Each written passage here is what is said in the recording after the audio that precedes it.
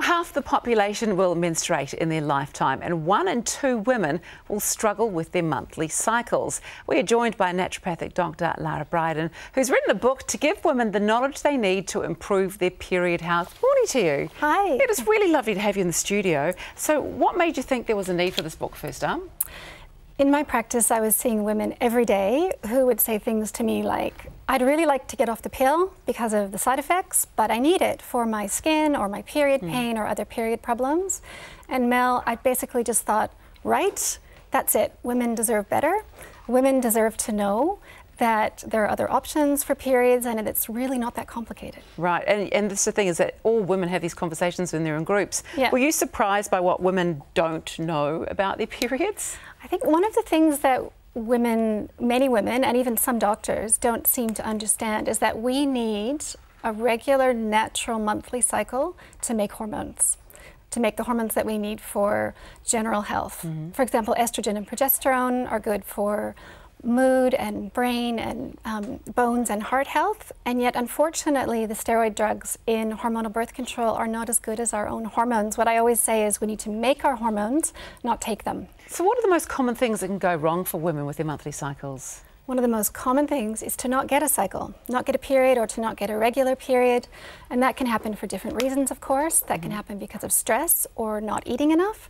Another common reason to not get a period is a hormonal condition called polycystic ovarian syndrome, or PCOS, right, which I know some of your viewers know all about because it affects 1 in 10 women, and it causes irregular periods but also problems with weight gain and bad skin. So these are things that, this is obviously 1 in 10, that's a really common problem. It is. That's terrifying. It's a big part of my book, as you can imagine, the PCOS. Yeah. So what about exercise? Because obviously diet will affect things. What about exercise?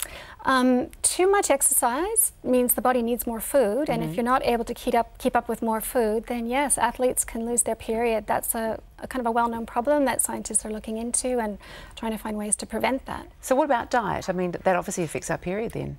Diet has a huge effect on our periods. So one of the things we just mentioned is not eating enough and losing a period. That can happen with athletes. That can also happen with a number of the young women I'm seeing in my practice who are trying a low-carb or a keto diet, and 6 months into it, they're losing their period. Right, it's very on trend at the moment, those diets, aren't they? And it's quite concerning, actually, because I see it quite often with my patients. And so women that young shouldn't be losing their periods, should they?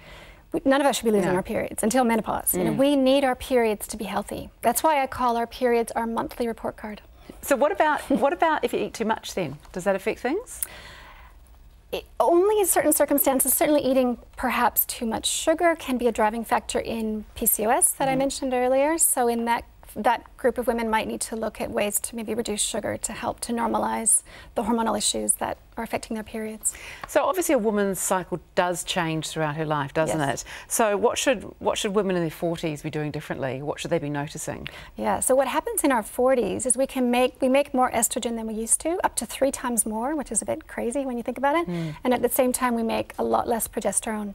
So that combination of high estrogen and low progesterone can cause symptoms like insomnia, mood swings, and very heavy periods. Right, so sometimes you might just think that you're becoming grumpy as you age, but that's not necessarily the case. No, actually women during what's called perimenopause, which is our 40s, which is the 10 years leading up to menopause, we're at 3 times higher risk of anxiety and depression. Wow. Because of that hormonal shift. Because it's all about the hormones. But yeah, hormones are a good thing. I don't like to make them sound like a bad thing. So what about for women in the 40s, what should they be doing, or what can they do to sort of level things out? Good question. So some of the strategies I discuss in my book are just ways to stabilize the nervous system generally through that transition. That requires the supplement magnesium, which can be really helpful. I also provide my patients, and I discuss in the book, nutritional supplements to reduce estrogen, which can actually help with some of those mood changes. And for some of my patients that have tougher symptoms, like very heavy flooding periods, I ask them to speak to their doctor about a natural progesterone capsule called Prometrium, or in New Zealand it's called Utrogestin, which can dramatically lighten periods and doesn't have the side effects of other things like the hormonal IUD. There's so many things you've got to factor in, isn't there? Yeah. What about with our children? What should we be teaching our young girls about periods? I think just the point that I made at the beginning, which is that our natural, regular menstrual cycles are a healthy thing. It's how we make hormones. We want that to happen. It's how we're going to be healthy in the long term. With your monthly period, should you be in pain? Should you expect some level of pain? Very good question. I'm going to say no. pain is... Women out there everywhere are going, excuse me, we've got something to say about that. Severe pain is never normal. Severe pain can be a sign that there's something concerning going on, something like endometriosis or adenomyosis. These are a couple of conditions I discuss in my book and say, please speak to your doctor and figure out if that's going on.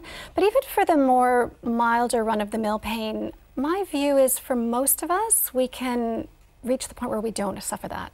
Really, and for most of us, I think we probably have suffered that at some stage in our lifetime. Sure. Well, that's really great advice. Thank you so much for joining us. Thank you. Lara's book is available at all good bookstores. It sounds like we have to read it.